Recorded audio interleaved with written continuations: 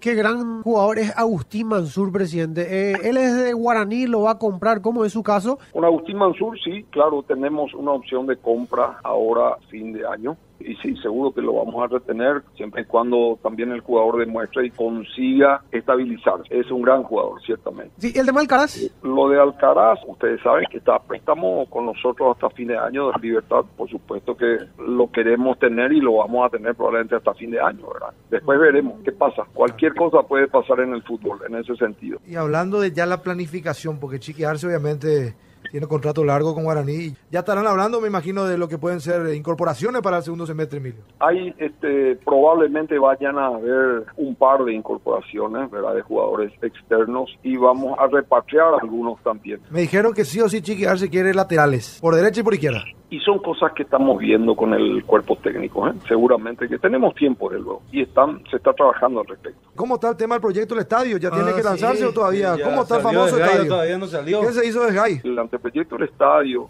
como ya decía yo antes, contempla una serie de disciplinas entre las cuales está también finanzas, economía y, por supuesto, jurídico. O sea, todos esos aspectos se tienen que, digamos, que consolidar con el proyecto arquitectónico, y eso lo vamos a, desde luego yo quería hacer la presentación ahora a fines de mayo, pero probablemente va a ser en la primera semana de junio.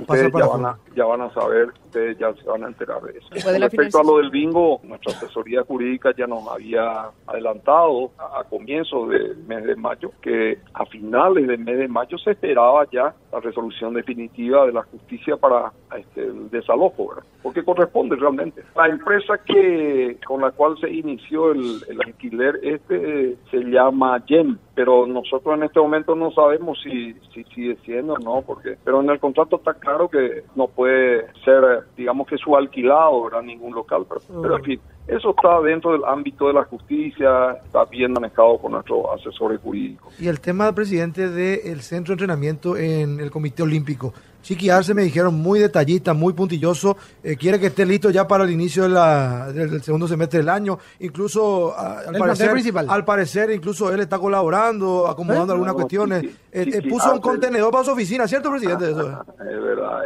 es sumamente exigente, pero también él es en ese sentido perfeccionista. A mí me gusta mucho porque yo también tengo esa visión en cuanto a los trabajos y todo, ¿verdad? Es muy importante que seamos exigentes todos, no solamente con el resto, sino consigo mismo, ¿verdad? En fin, igual nosotros estamos ciertamente avanzando. Yo creo que en 3 semanas más tendríamos terminado el vestuario, la obra esta de gimnasio, oficinas que tenemos en el Comité Olímpico. Estamos avanzando rápidamente y, por supuesto, antes del inicio del clausura creo que vamos a tener eso ya en terminación total. Ustedes manejan las formativas de Recoleta. ¿Cómo es ese acuerdo? Y vamos a decirle cuáles son los detalles. En realidad no recuerdo muy bien los detalles, pero sí sé que nosotros tenemos un acuerdo, para la redundancia, con las formativas en 2 categorías. Creo que son sub-14 y sub-15. Sub-14 y sub-15. Solamente sub-14 y sub-15. Hasta esa categoría. Solamente dos categorías. O sub-13 y sub-14. No recuerdo, no tengo a mano eso, pero solamente son 2 categorías, las categorías menores, digamos.